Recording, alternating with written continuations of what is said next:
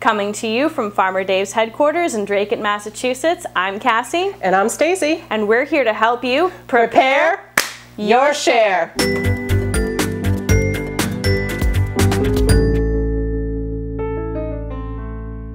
Something else that you'll be seeing in your CSA share is the purple top turnip.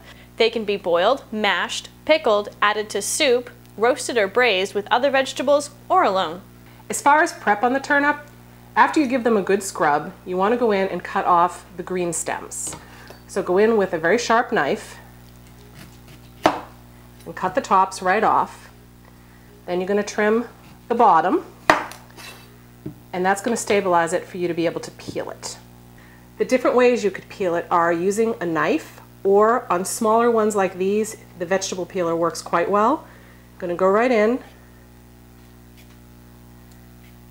take off your peel,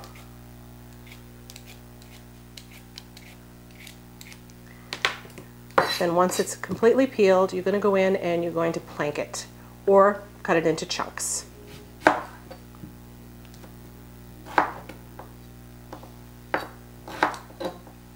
If you'd like prepped turnip, then you want to cut it into 1-inch cubes, blanch it, lay it out on paper towels to dry it off, and then put it into freezer bags. Your blanching time for 1-inch cubes is going to be 2 minutes. For long-term storage, if you don't want to have to cut up your turnip, you can just cut the greens off, fill a shallow bowl with water, and put the turnip into the bowl of water into the refrigerator. It will store that way for a very long amount of time.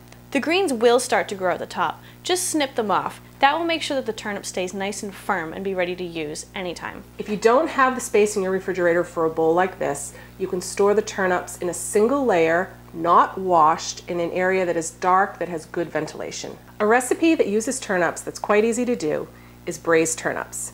You're going to take your turnips, peel them, and cut them into 1-inch cubes.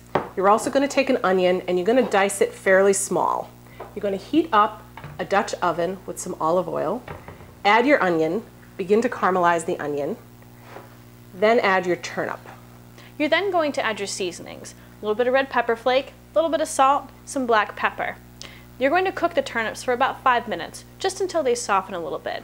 Then you're going to cover with chicken or vegetable stock, just to cover them up. And this is what it's going to look like. Adding just enough to cover, just like that. From here, you're going to continue cooking for about 25-30 minutes until they are softened and they start to become a beautiful color. When you're done cooking it, it's going to look like this, a beautiful brown caramelized coloring to it, and it's going to smell amazing. And that's a wrap.